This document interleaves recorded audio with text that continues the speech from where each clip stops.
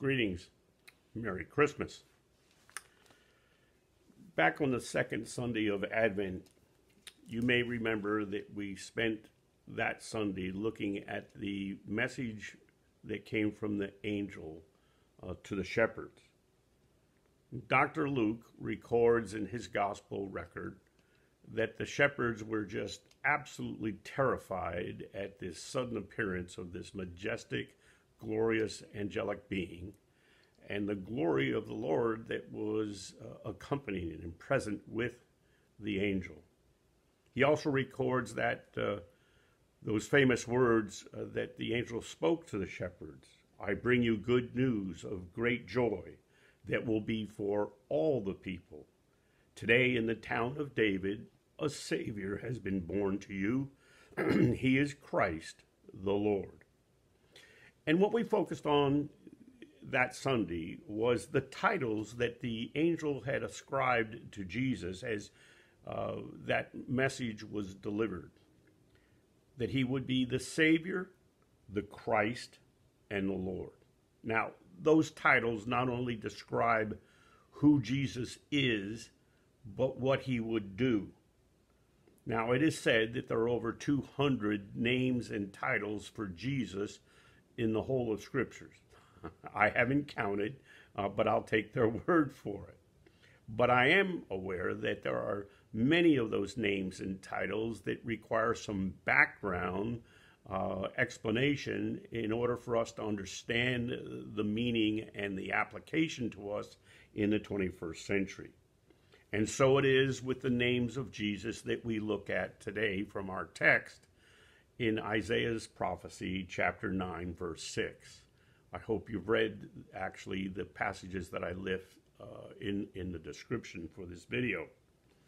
Now, that verse, 9:6, has been what we call our memory verse in live worship each Sunday. That is, the congregation recites it in unison out loud so that we memorize that verse. And the reason I did that intentionally was because the names that Isaiah uses for Jesus in that verse had a very specific application to the people to whom Isaiah was prophesying, the Judeans.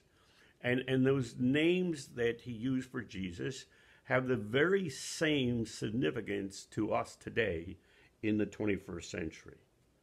Well, the circumstances in Judah back in the ancient world are not much different from our circumstances today. They were led by King Ahaz, and as a nation, they had failed miserably in their role as God's chosen people. God was not defeated, however. He had a plan to bring salvation and redemption to all who would receive him.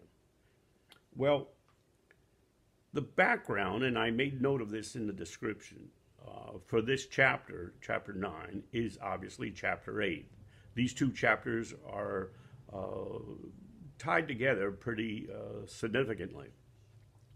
And in chapter 8, Isaiah is speaking a word of warning. He describes the conditions in northern Israel, and he describes the punishment and chastisement of the Lord that was coming because of their disobedience. In verse 15 of chapter 8, he says, "Many of them will stumble, they will fall and be broken, and they will be snared and captured." But in our text, in chapter 9, Isaiah's tone changes. God gave him a message of hope for the future. And no matter how bad those circumstances were in Judah at that time, God is sovereign, God is gracious. He had a plan to redeem and rescue his people. So I want you to listen for a moment to verse 1 of chapter 9. That verse begins with the word nevertheless. In other words, tying it to chapter 8 and all of the disobedience, the evil, and the chastisement that came because of it. Nevertheless, there will be, he switches to the the future tense.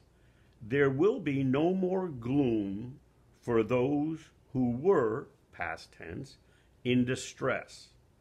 He's talking about the remnant of faithful in Judah. He said, in the past, he, speaking of God, humbled the land of Zebulun and the land of Naphtali. But in the future, he will honor Galilee of the Gentiles. Now, Zebulun and Naphtali are two tribes of the 12 tribes of Israel. They lived in northern Palestine or Israel, which was in Jesus' day called Galilee. Right? Same territory, just different names. What I want you to notice about that one verse is that it is God that is actively dispensing chastisement because God is in control.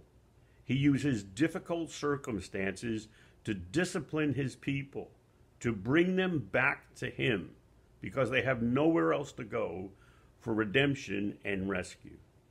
It kind of makes me wonder what God has in store for America today, given our current state of chaos and immorality and corruption in our national leadership and political scene.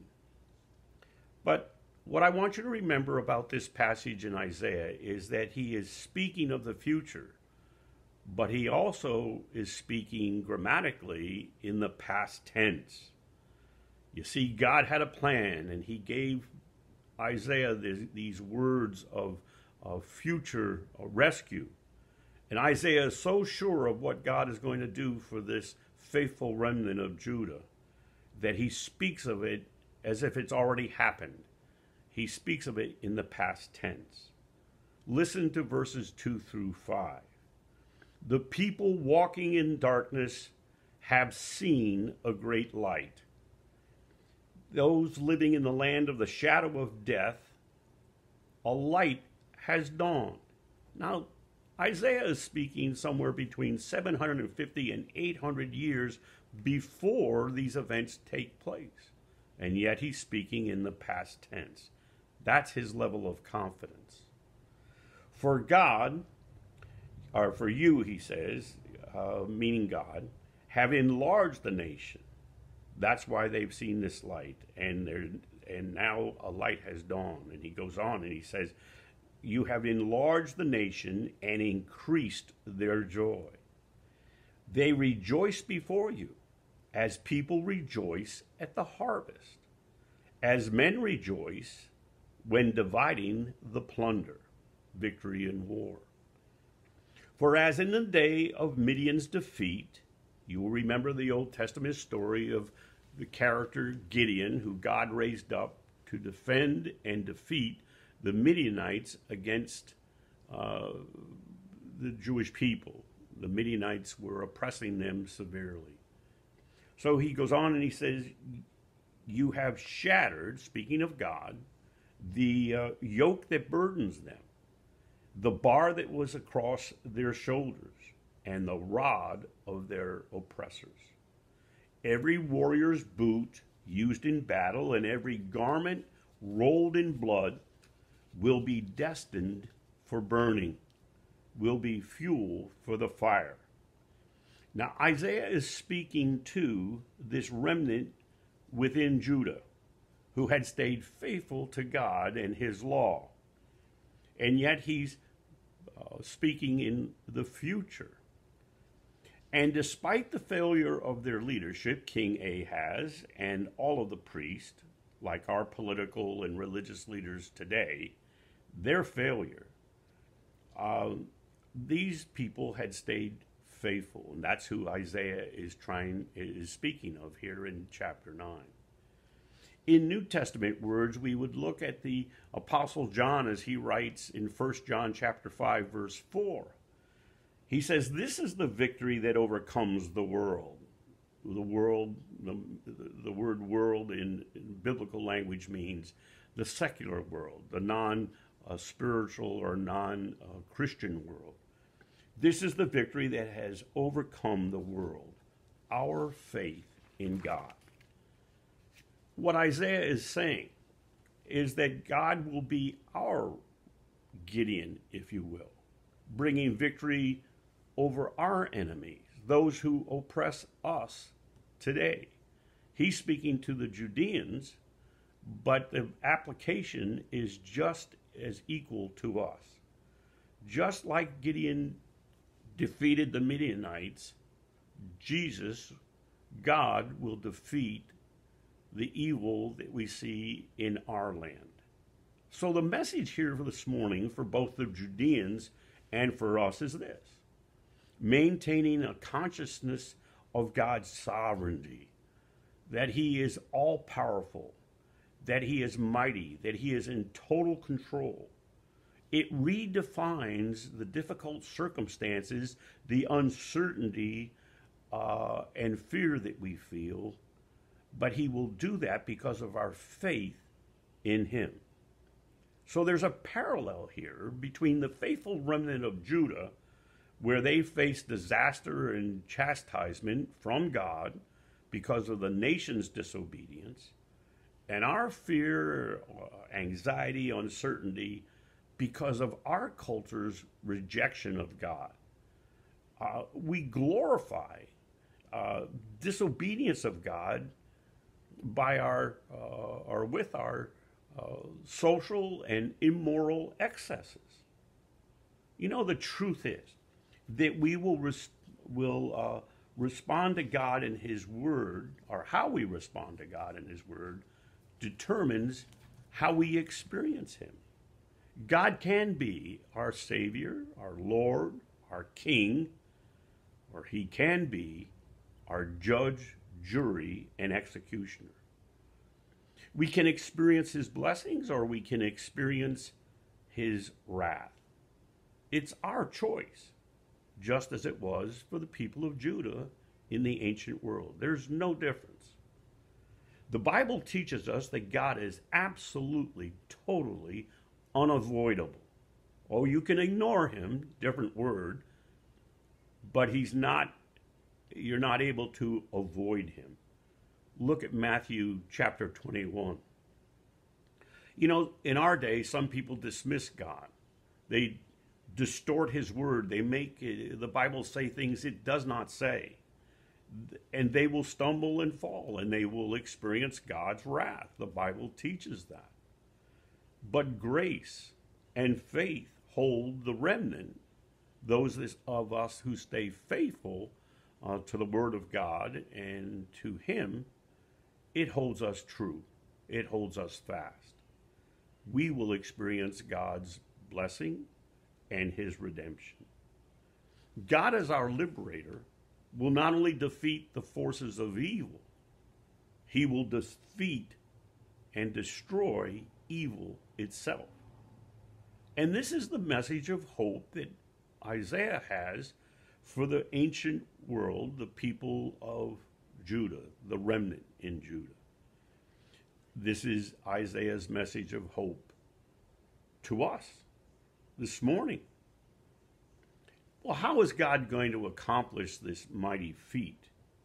God says, I'm going to do it with a child. A child?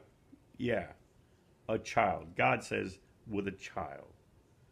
So who is this conquering hero that's going to destroy and end evil and corruption and violence and immorality? The baby Jesus, born in a stable, laid in a manger, a feeding trough for farm animals. God's answer to everything and anyone who has ever terrorized his people, persecuted us, said all kinds of manner of evil and destructive, demeaning things against us simply because we are Christians, is a child. The power of God is so great, so superior to all the evil and corrupt forces that we have ever seen in history. He can defeat them with a child whose name is Wonderful Counselor, Mighty God, Everlasting Father, and Prince of Peace. Who can stand against the one whose kingdom will never end? It is eternal, and will sit on the throne of David, as God promised David in the ancient world. He will sit on the throne of David forever. Who can stand against this child who is actually the Messiah of God, the Lord of life, the King of kings, our Savior? And Isaiah ends that passage with the words, "The zeal of the Lord Almighty will accomplish this." This is the King whose kingdom I want to serve in. How about you? Let's pray. Father God, we thank you for your word, and we thank you for these words of hope from Isaiah that gives us peace and security in the midst of chaos and destructiveness and evil, because we know that you are sovereign, that you have a plan, and our faith in you overcomes these circumstances. So as we celebrate the birth of this baby Jesus, we recognize that he was in fact God in human form, coming to pay the consequences for our sin, and coming again as being the Lord of life, the King of kings, and judge over all. Thank you for these truths, Father, in Jesus' name. Amen. I trust you've had a great Christmas.